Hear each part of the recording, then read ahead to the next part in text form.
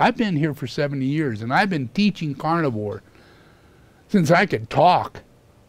You know, I tried to live as a vegetarian for 12 years, you know, just so that I could live through it and see what happens.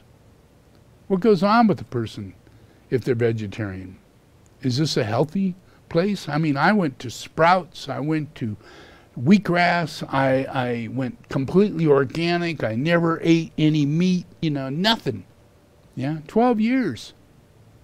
The only thing that got me was high blood pressure and a sugar problem. Now, it was leading to diabetes. Yeah, inflammation throughout my body. Yeah, even though I was thin and I was an athlete and I ran marathons, you know, the more I was a vegetarian, the more unhealthier I got.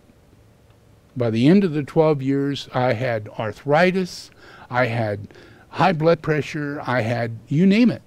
And I was only 33 years old.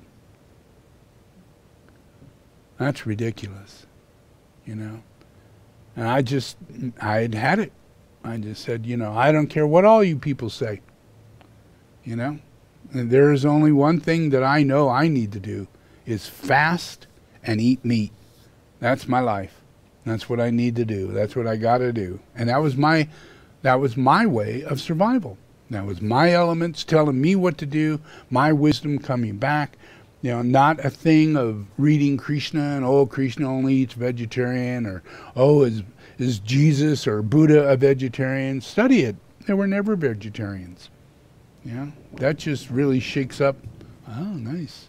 That just shakes up a lot of the illusion and delusion around spirituality and having to be vegetarian.